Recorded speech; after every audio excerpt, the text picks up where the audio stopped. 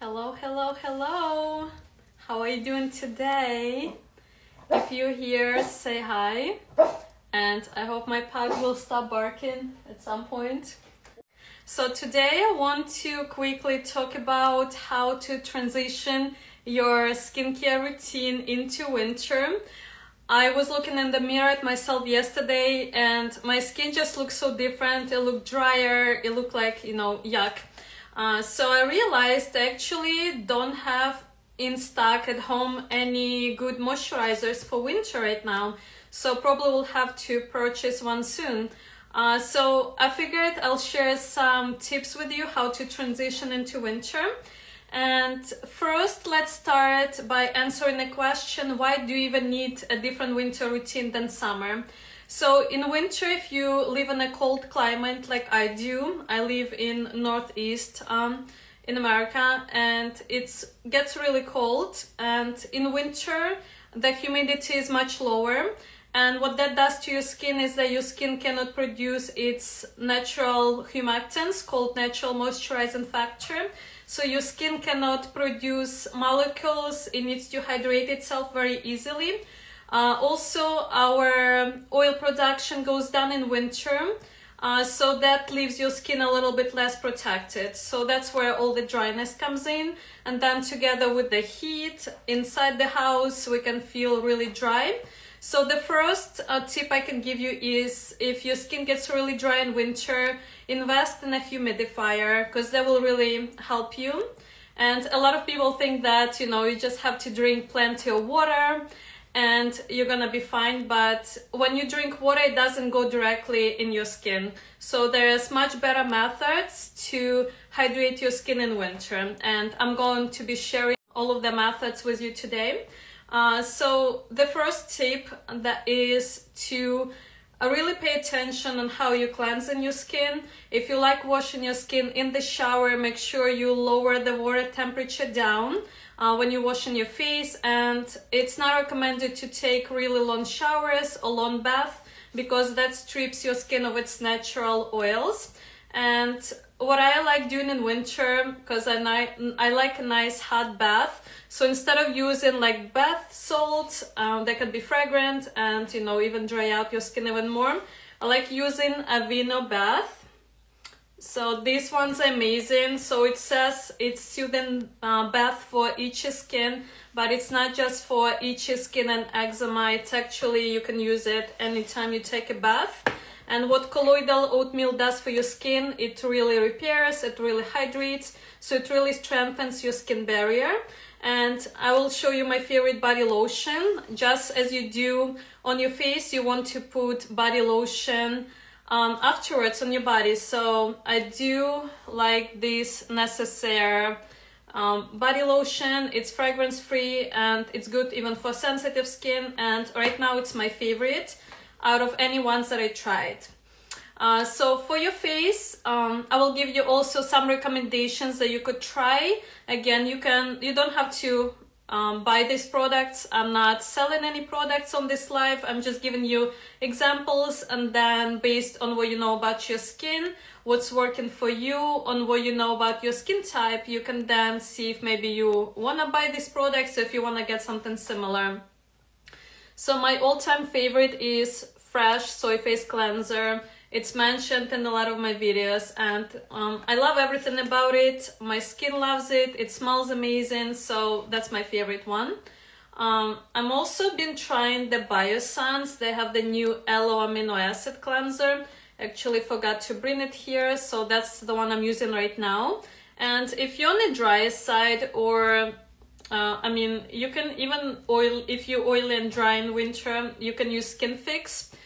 Super nice. This one is more emollient, so it's a little bit thicker, but what I like about it, it removes all the makeup, and like you feel like, it almost like repairs your skin barrier as you wash your skin too.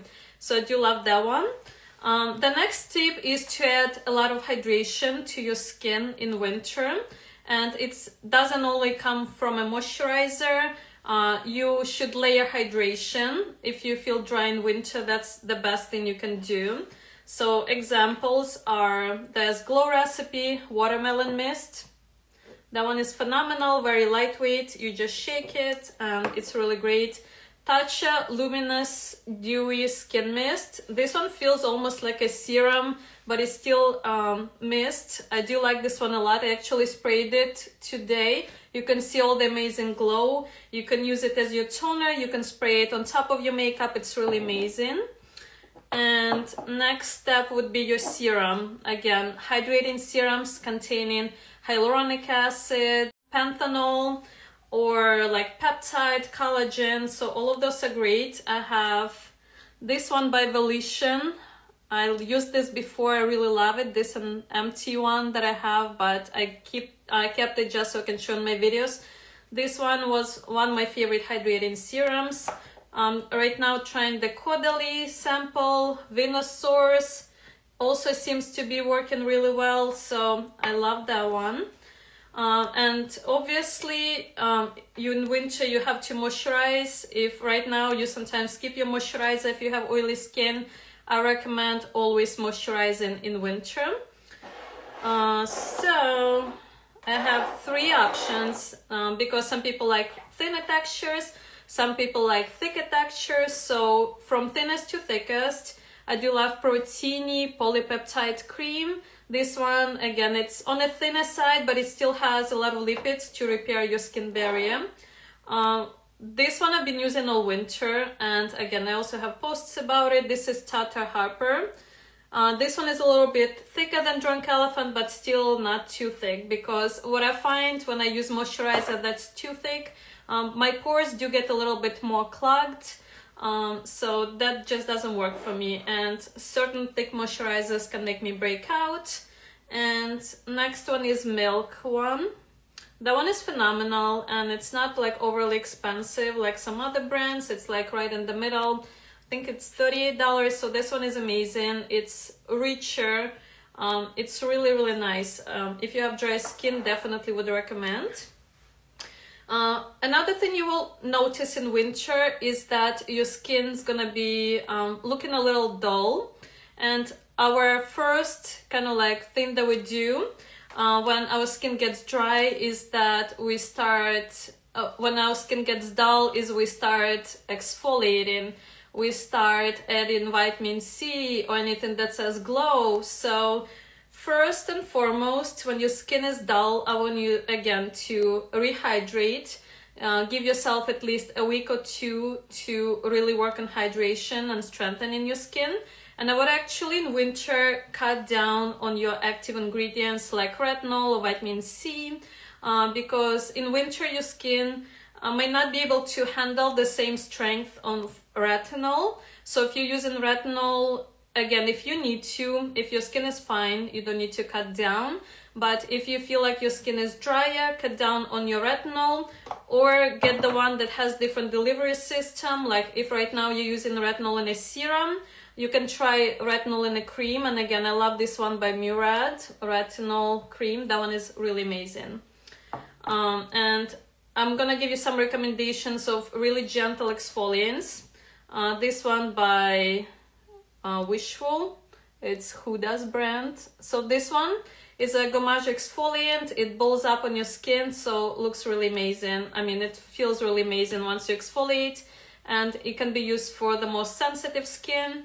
I love this one by Peter Thomas Roth, Peptide 21 exfoliating pads. These are amazing. I feel like it's very underrated. I don't see a lot of influencers talking about it. I don't see it on TikTok. I feel like the products that get popular on TikTok is actually, they're almost never good products that I would recommend. So this one, again, it's not on TikTok, or I don't see a lot of influencers mentioning it, but I would definitely recommend trying that one. If you like more of a daily exfoliant, Pharmacy Honeymoon Glow has a very creamy consistency. It has AHAs in it, so that will exfoliate your skin safely. And final tip for the winter routine is you still need to use your sunscreen. And especially in winter, when we have snow, that will reflect the UV rays, and then you get in even more sun exposure. than you would in summer because it reflects off the snow. But even when it's cloudy, you know, you're still getting UVA, UVB radiation. So use sunscreen. I do right now use Dr. Jart mineral sunscreen. Sometimes it's hard to get it sold out a lot of the times, but I was waiting a year to try it, and then I tried it. I really like it. And before that I was using Dr. Jart. This is their chemical sunscreen, so that one is nice. Another brand I like is Supergoop. There's a new one by Dr. Dennis Gross, but the one I'm doing right now is SPF 50. So I really like that. It still feels pretty lightweight, and you know, it doesn't make me break out. I hope these tips were helpful, and I mentioned it in my last live, but right now I'm working on my masterclass, and okay, I'm gonna share the topic of the masterclass with you.